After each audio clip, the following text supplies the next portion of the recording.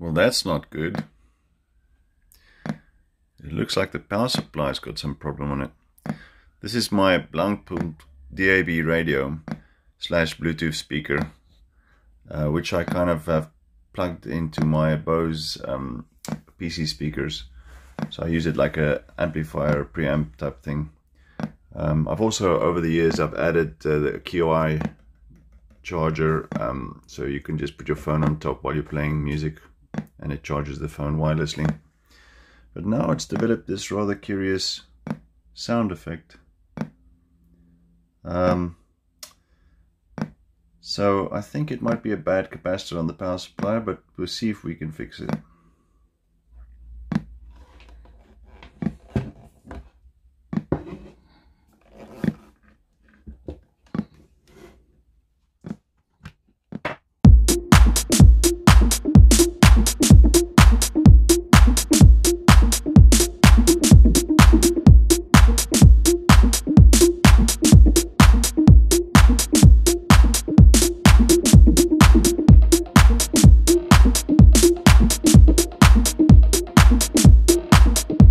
So over the years I've added an extra 5-volt supply so that it powers the QI wireless charger, and also that the USB output is more powerful so it can charge your phone better.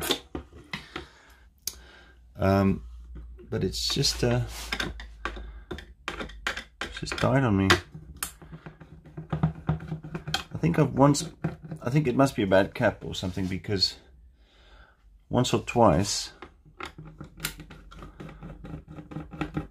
I've turned it on and off and let it cool down a bit, and then the power supply worked again. So it's a bit temperamental.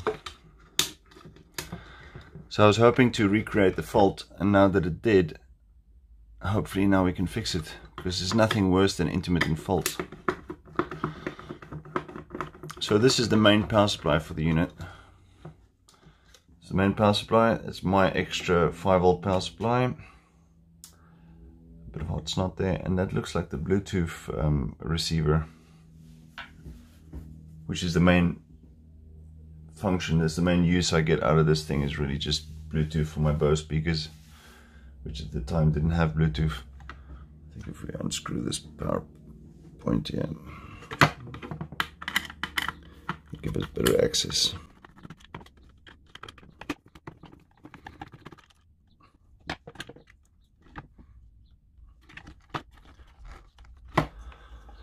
So let's take a look. There's a little switch mode power supply.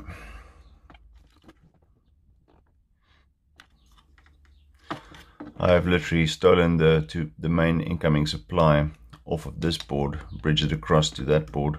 It's not the prettiest job. So I need to try and work out which capacitor is causing the problem. This is the main incoming filter capacitor.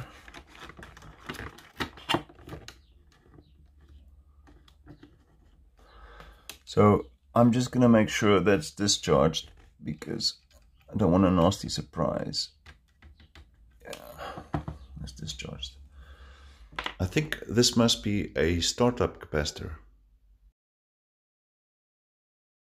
Sometimes they cause that pulsing of the power supply. So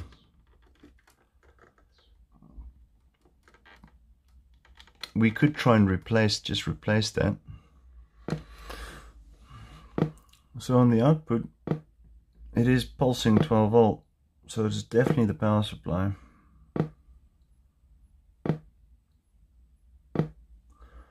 Very odd.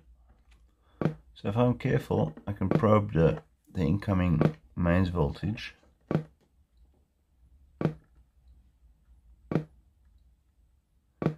And it's been rectified and smoothed to 317 volts. So I think that part of the circuit, that capacitor, is fine.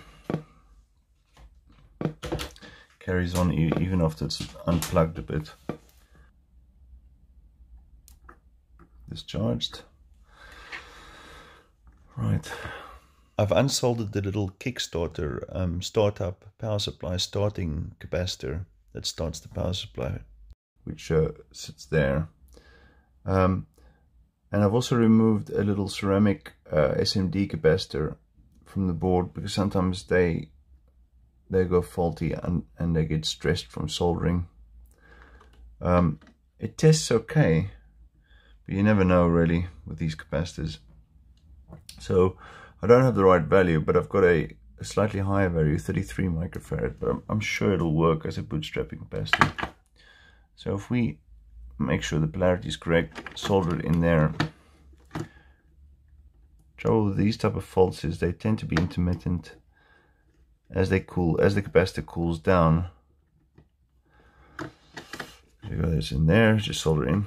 As the capacitor cools down, it can behave again, or if it warms up, it can behave again. But we'll get rid of that little ceramic capacitor there. We might tack one instead of an SMD. We'll tack this. It'll probably work without it.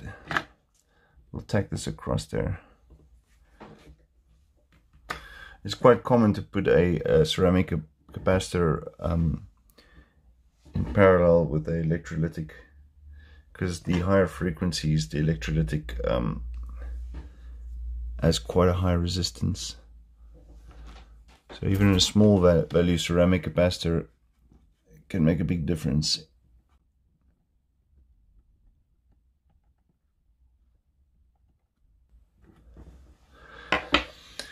Little bodge.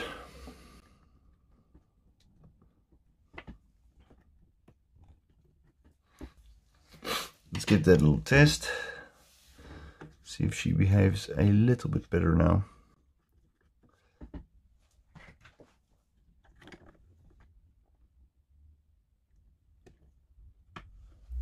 Plug the main power in.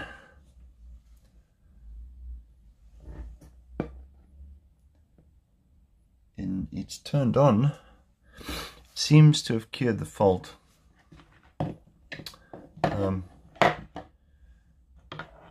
So I would say that's probably fixed. I've had this before, that the power supply would just start behaving again. But let's test the output voltage, see if it stays steady at 12 volt.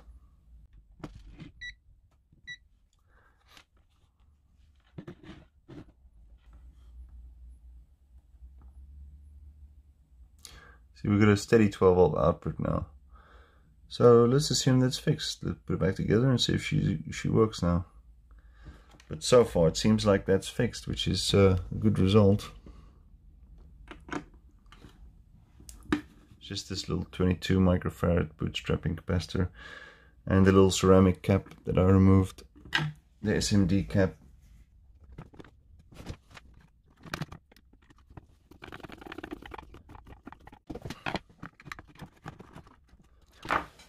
Pop the little protective shroud back on.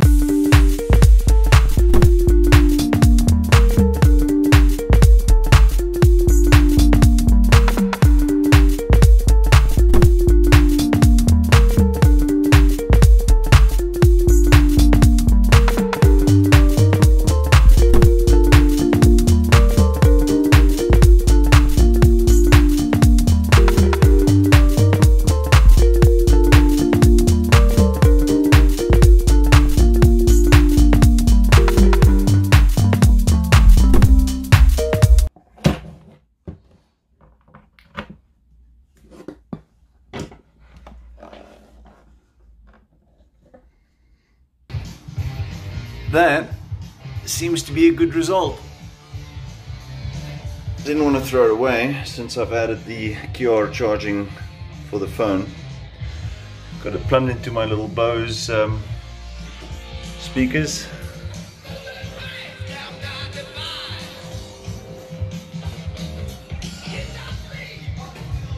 So hopefully get a few more years worth of service life out of this little radio. Thanks for watching, guys. Stick around for the next one. See you later.